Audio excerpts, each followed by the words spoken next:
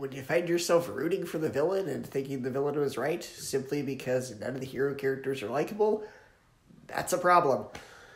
Yeah, I don't want to give this film any sort of praise whatsoever.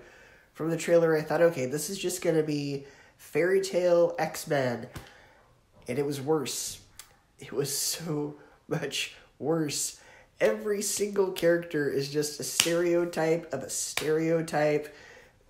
They are, like, almost laughable. Like, it's not even funny enough to be a spoof. It's just... they're just poorly written.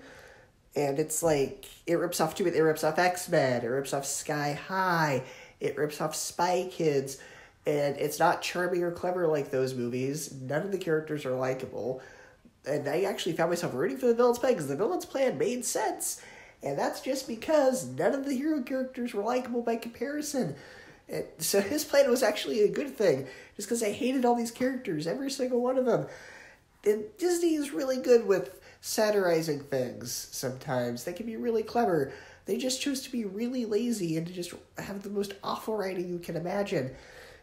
They didn't know what it wanted to be. It didn't know if it wanted to be a fairy tale movie, a superhero movie, a spy movie, but it has all these ideas at once, none of which are good. So maybe with a better writer and a better director, this could have been something pretty good, but it's just a lazy, just turned out product. It was probably the worst of these Disney original movies so far. I can't give this movie any sort of praise. It's an F. It's a 0 out of 10. It's a 0 out of 5 stars. Skip it.